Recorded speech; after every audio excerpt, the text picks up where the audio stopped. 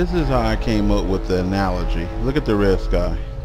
Look at the red sky. So you see the red sky at sunset, and that's because Nibiru was throwing off red iron oxide.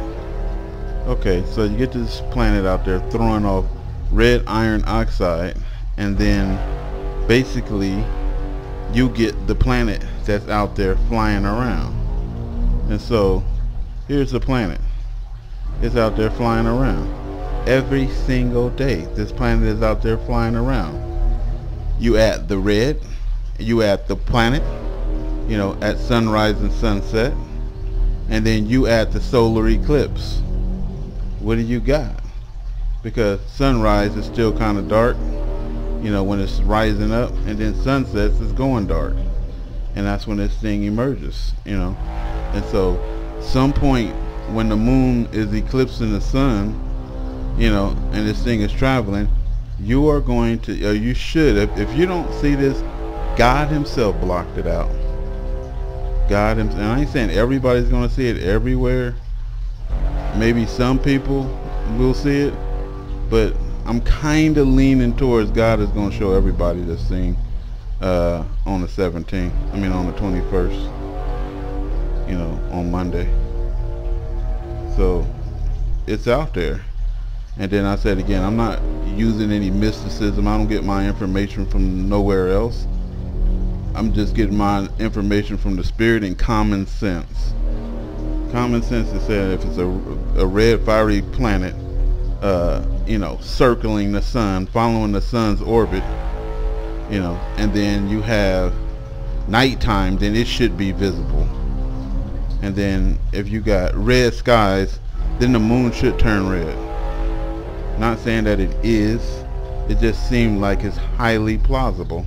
Now you tell me what happens when everybody is watching this thing during a solar eclipse. See, either two things is going to happen. They're going to cause some big nuclear war, some problem to happen in the world, so people's mind won't be focused on this. But if they're going to allow everyone to see this, then basically either they're going to cause some problem to happen where you're not really focused on this, you're focusing on the problem that they cause, the mayhem. And then just say if they do nothing and everybody's seeing this thing fiery burn up in the sky, then people is going to ask questions.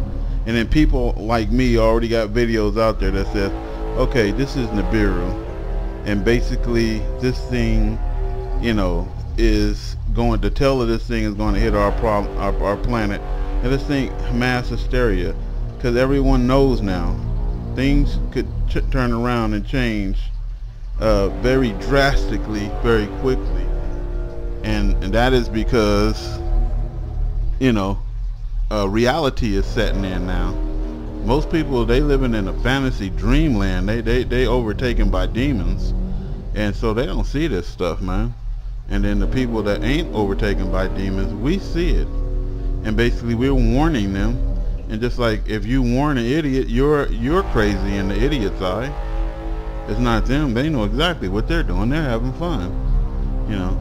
And then you get people like Pastor Dow that said, oh, everybody close your eyes and be blind and stuff like this. Nothing is happening.